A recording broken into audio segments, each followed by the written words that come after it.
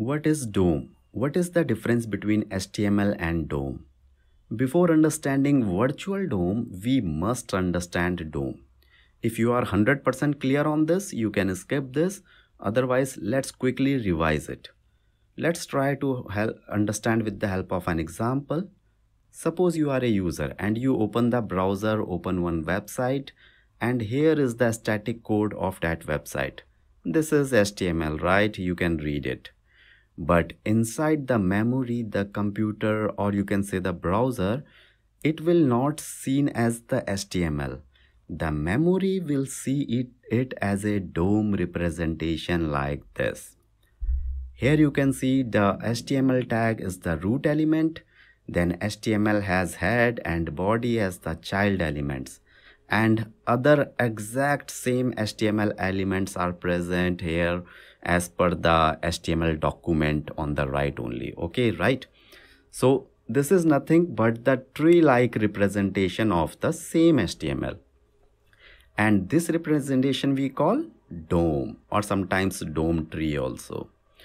Now, as a user, if you add, delete or update any HTML element in website via JavaScript, for example, if user click one button, add some paragraph inside the body element, then with the help of JavaScript, this one or more node will be created here.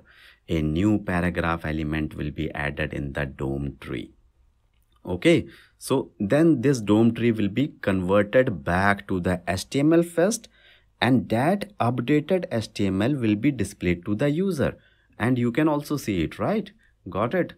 So in short, internally this DOM tree only enables the user to update or add new elements in HTML. You can also say that DOM is like an interface to make your website dynamic with the help of JavaScript, of course. Great. Finally, the proper definition of DOM is here.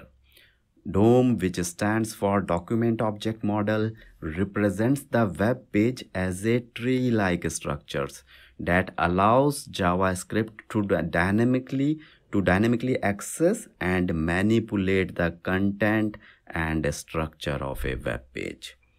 Remember, HTML is just a markup language, okay, for reading and writing purposes for developers and users only. In reality, memory plays with DOM. Alright, now you will never forget DOM concept for the rest of your life, right?